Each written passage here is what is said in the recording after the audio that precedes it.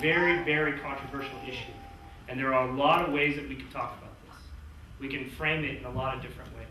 But we need to be careful here in this learning community to make sure that we respect each other's perspective.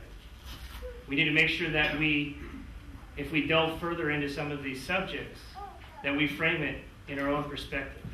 We need to understand something primarily. We need to have a covenant between us and the greater community.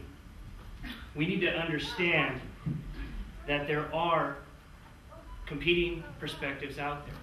There are competing stories. There are competing ideas that may, once put down on a piece of paper or once discussed, have a lot of the same foundations. So we may disagree on the surface, but in the end, our foundation and our core is the same, which is why it's very exciting for me to be here on Constitution Day, which in the end we're going to discuss is the foundation of our country and some of the philosophies that we share. So with that, thanks again for having me, and we will get started. First of all, the discussion, torture, terrorism in the U.S. Constitution. Like I said, these are broad and complex issues. What we're going to do today is we're going to escape on the top of each individual issue of torture, terrorism, and the Constitution. And what I mean by that is we're going to look at torture as a tool and as an issue that's relevant and it's hot. Okay, there's a lot of ways to discuss this, like I mentioned earlier, but this also shows this issue of torture in the context of terrorism and the war on terror, and in the context of our foundation of the U.S. Constitution, has evolved so quickly in the last 8 to 10 years. And so that's something that I'm very excited to talk about. But just know that each one of these slides, we could delve into them for a full semester. We could talk about the military perspective. We can talk about the lawyer's perspective. We can talk about policy. We can talk about, international law. This thing can go on for hours and hours and hours. And I, frankly, am too tired to do that. So we're just going to go for about 20 minutes. If you have any questions, raise your hand and let's talk about it. All right, let's see if my thing works here. My name is Greg Gillette. You always have to have your name on PowerPoint, so I was told. Today we're going to talk about torture. We're going to define torture. Okay? We're going to define torture as best we can, because there's tricks. Okay?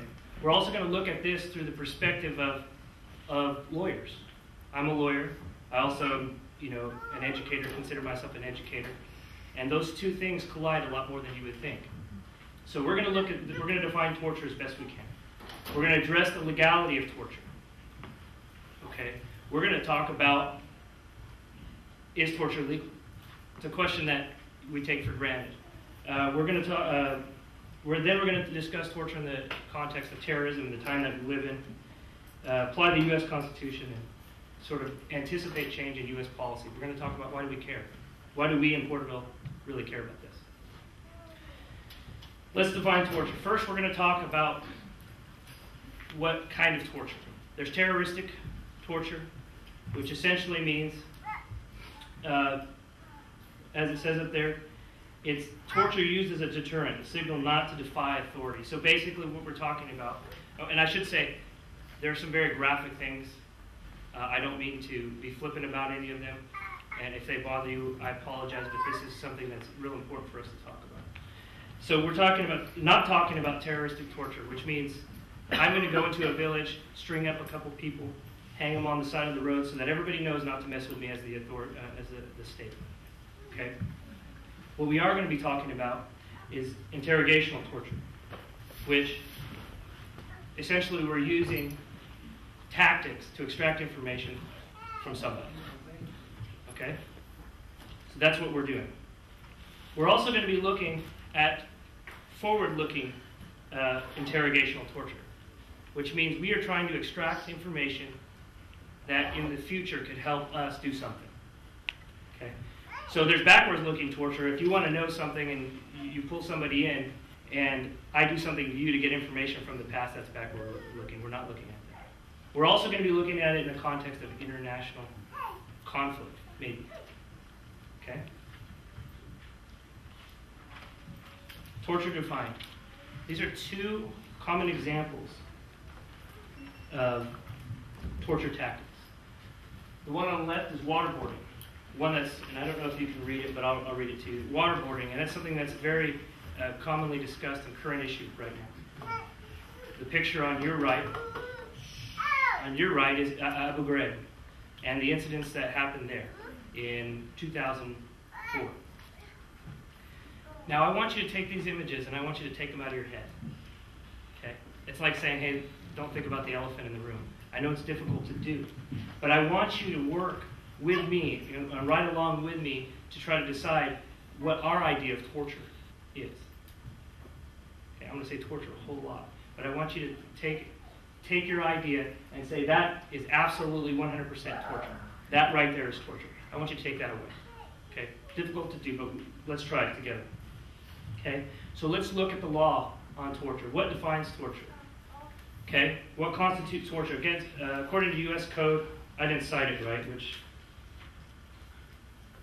Title 18, Part 1, Chapter 113C, Section 2340.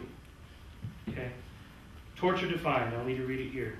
Let's read it together. Torture means an act committed by a person acting under the color of law, specifically intended to inflict severe physical or mental pain or suffering, other than pain or suffering incidental to lawful sanctions, upon another person within his custody or physical control. Sounds clear enough, right? It's easy. Now you know what torture is. This is the U.S. anti-torture law. This is what we define as torture. In every law, as you probably know, you're going to have rules and restrictions, or rights and obligations.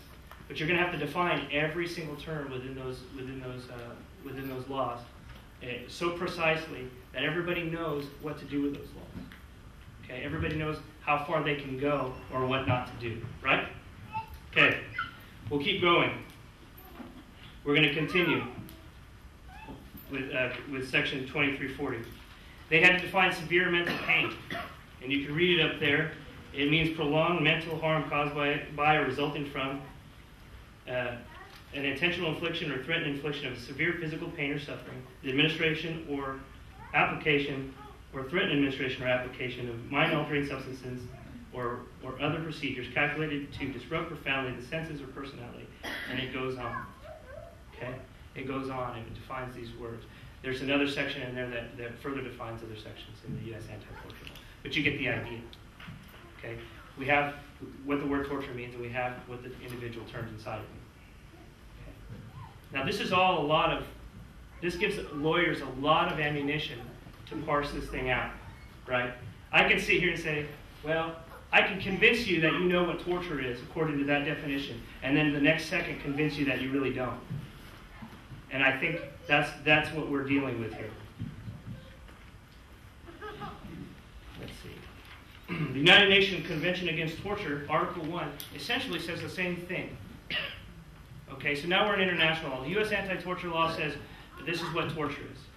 Article 1 of the United Nations Convention Against Torture essentially reiterates the same thing as U.S. anti-torture law. It actually probably went the other direction, but what this is an international law. And the way international law works is we have a bunch of countries.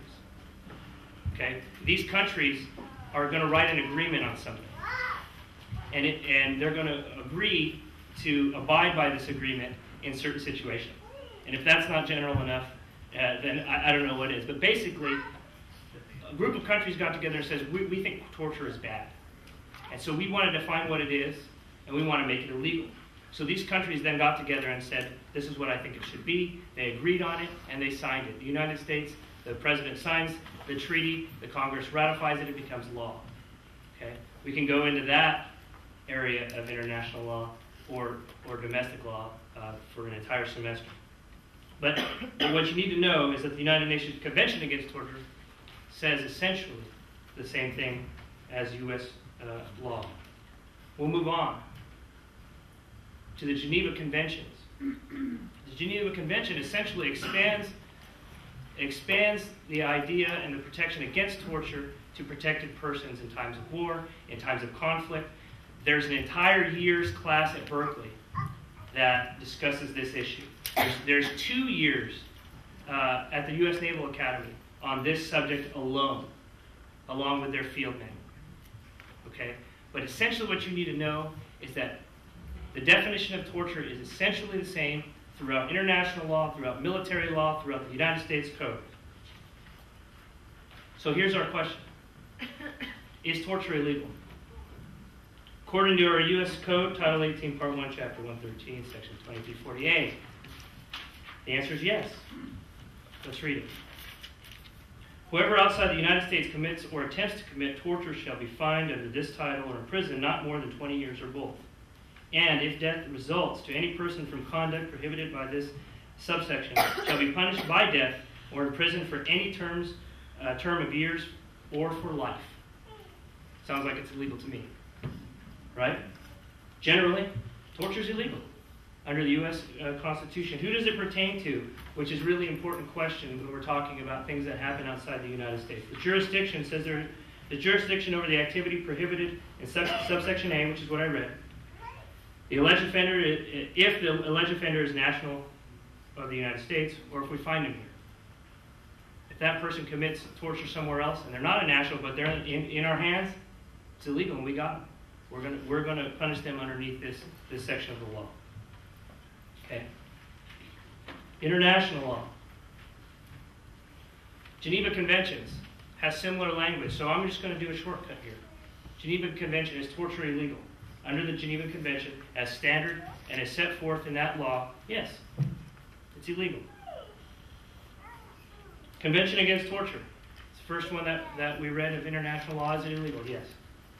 Okay. International, the Covenant Against Torture, I apologize. International Convention on Civil and Political Rights, which is another international document that there are many signatories to. I think it's India and China are not signatories to that law. And I think maybe one Middle Eastern country, but I'm not sure. But essentially, it's illegal.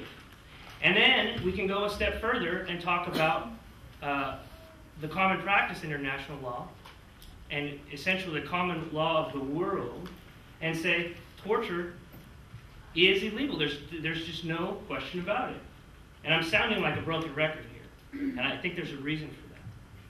Because now we're at the point where we're really going to ask ourselves, let's look around us in the world. Let's look around us in international conflicts. And is torture illegal?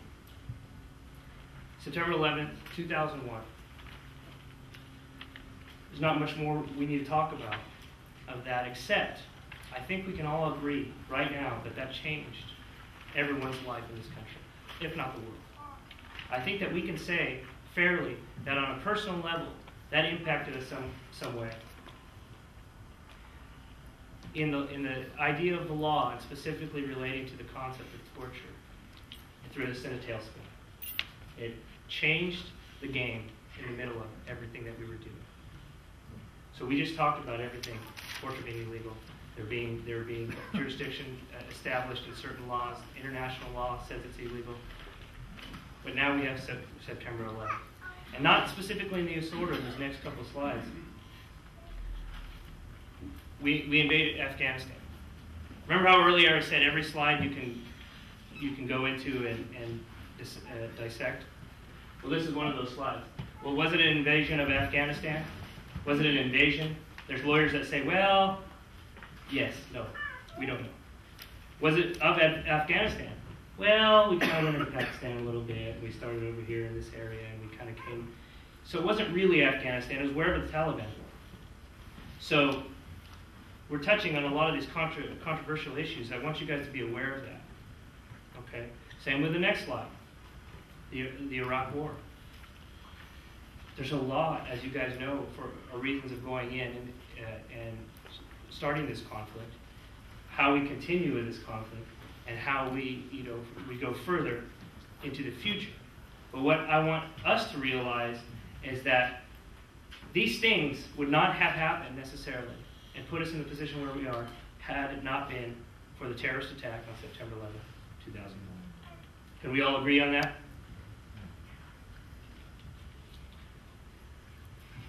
We have a military expert in the audience who doesn't, and so we can talk about that, and that's the issue. But let's do agree that there is a war on terror. as policy of the United States. Can we agree on that? That the policy of the United States is that we have a war on terror. This is something that happens all the time. Whenever I talk about terrorism or international law, you get somebody who's actually been on the ground, who's actually been a leader in the military, has experience, they say, that's not exactly how it is. Okay? And it's valid. It's a different perspective. But you're talking to me as a lawyer or a policymaker. You know, that's something that we need to be aware of. But let's agree for a second that there's a war on terror. And that's the dynamic that we've entered into. So what has changed? What is different now? What's the public perception of what we're doing as a policy? I have a little clip for you that I want you to listen to. I'll stop at the middle of it, but you'll get the idea. So this is where we are, if I can figure out where we go. Well, the big security story tonight, terrorists detonate a mini nuclear bomb in downtown Los Angeles. The plan to kill hundreds of thousands of Americans, fact or fiction? Well, certainly maybe fiction for now, but 24's Jack Bauer has it right. People need to wake up to the possibility of nuclear attack. This isn't only coming from Hollywood. The reality is a major European bank is now issuing a warning about a possible strike on Iran's nuke program. And in Washington, there's fear about Iran's nuke capabilities, of course, and fear the U.S. will open an Iran war front, which could lead to more terror attacks here. Is 24's faux suitcase nuke bomb a real wake-up call for America? Should we take this as an early warning sign that something like this could happen here? Joining me now, Mike Baker, a former CIA operative, also national best-selling author Brad Thor, author of the book Takedown. So, Brad, a lot of people watched 24 last night, and yet we're seeing these things pop up in the headlines all the time. Should we take it seriously? George in Barbados writes in, Glenn, Bush administration and the American media always paint a terrible picture of the beheadings and other horrible crimes being committed in Iraq, yet they try to downplay the ill treatment of our prisoners in Guantanamo. Let's not forget the horrible things the Marines did to the prisoners in Iraq. Isn't that somewhat hypocritical? No.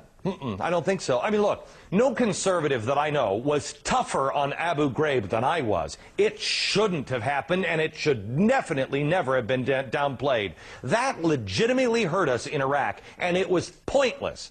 Now, me, I'm for more Jack Bauers. The Jack Bauer that has to extract information, that's one thing. But Lindy England taking pictures of, a naked pyramid, that was just stupid and pointless. But to compare that to a beheading of an innocent worker or a soldier who was kidnapped is a little over the top. Glenn, relax on North Korea. Everything's going to be okay. The situation is all a setup by Fox Television to promote the new season of 24. Remember? Jack Bauer was kidnapped by China, so he's already in the area, and he's going to take care of North Korea and their bomb. Okay, I'm going to stop. That's a 12-minute clip of, it's fair and balanced, by the way, I want you to know. And balanced it as best as I could. However, my editing skills are limited. But as is theirs. But this idea is out there. And it may be easy for some of us to say, well, that's limited to this bunch of yahoos, or that's limited to that group of folk over there, or these groups of people. But the fact that that idea even exists, that we're talking so flippantly about torture, and the next clip goes on to say, I don't care what they have to do to get information, and talks about the ticking time bomb hypothetical, which goes, if you five planned suicide bombings at five different shopping malls, and 2 of them have gone off and killed hundreds of people, and I captured you 4, and knew that one of the 4 had information, would it be okay? Would it be okay for me morally to torture these individuals until I find out where the other 3 shopping mall bombs are? That's the dynamic that we're in now, and that raises where we're going now, which is the constitutional question.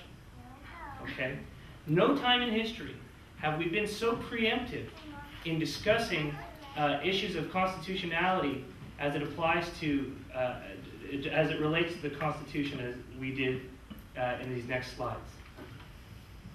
We had 3 very, very prestigious attorneys working for the Bush administration or the Department of Justice, and one who's just a Harvard professor.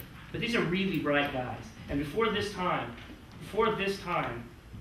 their scholarship was renowned. These were the experts in whatever they decided to study. They're really smart guys. Well, they write 3 different position papers, essentially, that are based on their research. And what they say, and what we're going to talk about a little bit, Deputy Assistant Attorney General John Yoo, who's now and was before a professor at Berkeley, which incidentally was just named the most conservative law school in the nation, to White House, he basically says that the interrogation methods do not violate prohibitions against torture. Okay. Now, his memo is very specific, and he talks about, what you can and can't do and things of that sort. So we're just generalizing for this point, but understand that these guys are saying it's okay what we're doing. Harvard professor Alan Dershowitz argues that torture may be constitutionally and morally acceptable. And Judge Bybee defines torture narrowly and argues that the commander-in-chief powers trump all legislation that say torture is illegal. We're going to go over this fairly quickly. Here's the memo from John Yoo. Okay? It asks, you can read this, and I will incidentally have this up on my website for you to download if you guys want to see it as a starting point, along with the bibliography, which is quite extensive on this. But Professor Yoo asked the Bush administration to withdraw its recognition of the rules imposed by the Geneva Convention so far as the treatment of prisoners belonging to Al-Qaeda and the Taliban were concerned. Specifically, they're saying, Al-Qaeda, the Taliban, we can do whatever we want to interrogate these folks. And he made a very compelling and strong argument. Preemptively. He's not defending what has been done in the past necessarily, but he's saying, Mr. President, you can go forward on this. Okay? And essentially, then he said, it took it one step further, you're not only okay to do it under our law, but it's not against international law. This is a video of John Yoo, just so you can see how the Congress dealt with it. Is there anything, Professor Yoo, that the President could not order to be done to a suspect if he believed it necessary for national defense? Well, Mr. Chairman, I think that goes back to the quote you just read, because... No, I'm just asking you the question. Maybe it does or doesn't, but what do you think? I think it's the same question that I was asked. Well, what's the answer? First, can I make clear I'm not talking about... And you don't have to make anything clear. Just answer the question, counsel. I just want to make sure I'm not saying anything... You don't have to worry about not saying... Just answer the question. Okay. My thinking right now... Yes, right now. Okay. My thinking right now... This moment. Yes. This moment, Mr. Chairman, is that, first, the question you're posing... What is the answer? I'll stop it there. Whenever you see a congressional hearing, if you ever hear an exchange like that, you know lawyers are involved. Okay? Because what's happening is not only has our dynamic changed policy-wise, but these lawyers are so entrenched in making that policy that they can't answer a straightforward question. Now, there's argument to say that the Congress couldn't ask a straightforward question, but this is how we are dealing with our policy. This is what we're doing to make policy on this specific issue. Okay, the next slide we'll go over. Oops, sorry. Next slide is essentially discusses. Let's see where Alan Dershowitz, Professor Dershowitz, argues that torture may be morally and constitutionally acceptable method for United States officials to use to extract information from terrorists when the information may lead to saving lives. He advocated non-lethal torture without any threat to life. He also advocated for torture warrants, saying, I think Mr. Hargis has some information. I'm going to go to a judge and say, these are the things that lead me to believe it. So what I'm going to do is then get sterilized needles and put them underneath his fingernails until he tells me what I want him to tell me.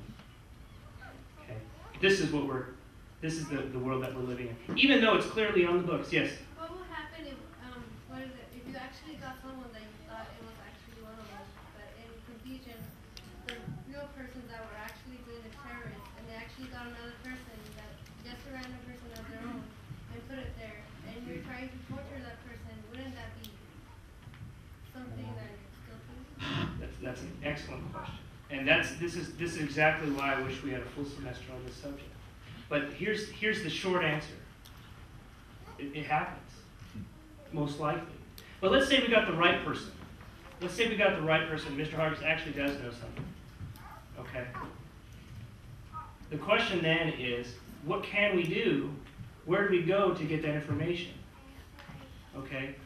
How sure are we that he's going to tell us the right stuff? Or is he going to tell us what we want to hear? Because it might be different. He might not have planned a big enough attack.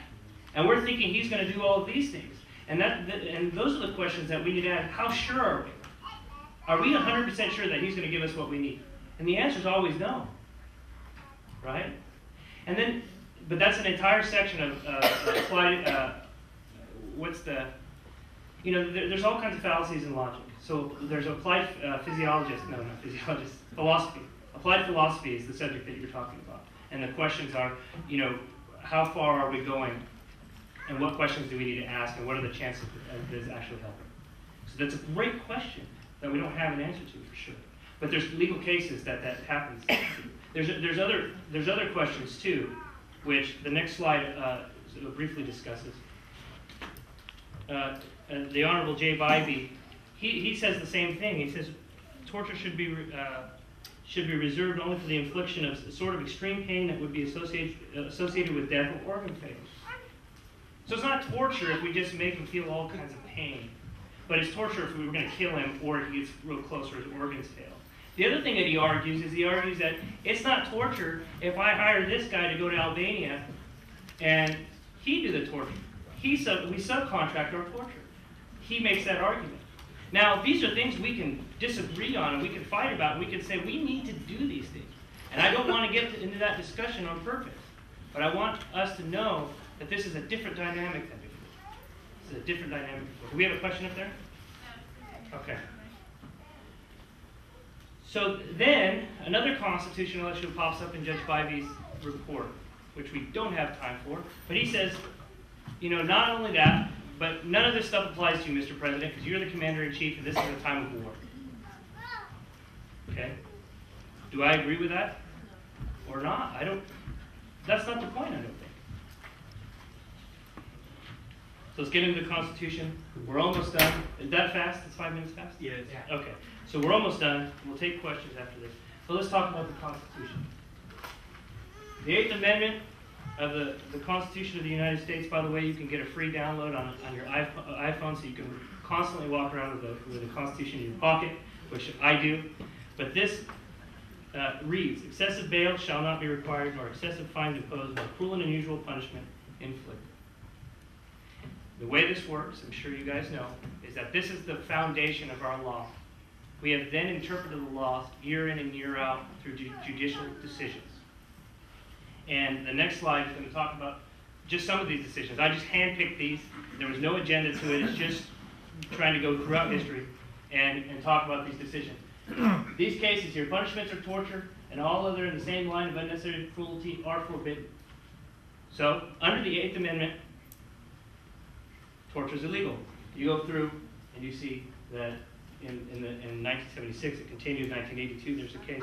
In 1990, yes? Were these civil cases or war cases? Were these criminal These are criminal cases, yes. You've got to make that distinction, that the criminal cases are different than the military. Well, that is true. That is true. The U.S. Constitution applies to criminal law.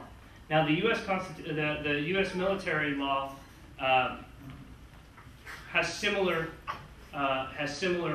protections, but that's not what you're showing us there. You're showing us civil law, criminal. I'm showing you criminal law, domestic criminal law. Not Right. And if we go into military law, it's going to be just slightly different, and not much. The case law is different because the case law is handled in a different method, and the difference is the juries in those cases are made up by officers in the military. So, but that's a good distinction to make. Thank you. Could there be a difference between the way we handle citizens and non-citizens? The way that it works now, and yes, there is a distinction, but the argument goes, if they're here in the United States and they're on our soil, and Guantanamo Bay apparently is not considered our soil, it's a military base outside of our soil, then the Constitution applies. And so that's where we are right now, I think, unless I haven't been told something. Maybe. We'll go through this very, very quickly. Due process under the 5th and 14th Amendment apply according to the case law involved. No person shall be compelled in any criminal case to be a witness against himself or be deprived of life, liberty, and property without due process of law. Here are some of the cases on that. Essentially what they're saying is you can't be forced to testify against yourself. If somebody's torturing you to get information that incriminates you, that's against the Constitution. Okay, and I'm being overly broad. There's a reason for that. Okay. So where are we now? Right now, 2005, motivated in part by the global and domestic outcry over the Abu Ghraib scandal, Congress passed the Detainee Treatment Act, which prohibits all cruel, inhuman, or degrading treatment and requires that all interrogations in military facility comply with the Army Field Manual, which is based under constitutional principles. The law was weakened by amendments and the White House attempted to circumvent the limits on detainee torture. This is taken out of the Washington Post. Okay. What happened here is that we made a law. Senator McCain, I think it was McCain, Senator McCain and one of his colleagues extended that prohibition on torture and said this is what we need to do. We weren't specific enough in our anti-torture law. We needed it specifically for military. Then the Bush administration issued a signing statement, which is an official document in which the president lays out his interpretation of a new law. He says, sure, that's a good law. House passed it, Senate passed it. It's on my desk. I'll sign it. Except I will decide the view of the interrogation limits in the context of my power to protect national security. And that goes all the way back to Professor Yu, Professor Dershowitz, and Judge Biden. So we're now saying torture is illegal except unless the president doesn't think it is. Or we need to protect our national security. Okay? So now, yes ma'am? Was that within his constitutional right to do that as Commander-in-Chief? That's an argument. Yes, that's an argument that it is. Well, it's an important question. It is an important question. If it is, then... Well, and this is exactly the point. And we're almost done. This is exactly the point. There's no special constitutional law. Lawyers and lawmakers have the responsibility to make those arguments. They have a responsibility to make those statements and to bring together laws that will best protect us and serve us. But it's interesting that you asked that question. My last slide. Let's see if I can see where I am. These are military leaders. We don't have enough time to show this. I'll show a little bit of it. These are military leaders. Commanders at all levels set the tone. The president has to clearly state where he stands, and that should be at the highest level of American values. From bottom to top, it's been a failure in leadership. Somebody's always going to be able to make the argument that, well, there's certain elements of the other side that they're not going to follow the rules anyway. But I didn't think the idea of the game was to become them. I thought the idea was to stay the United States with our ideals and our values. Torture under every circumstance is wrong. It doesn't speak to this country, this heartland, this country of wonderful.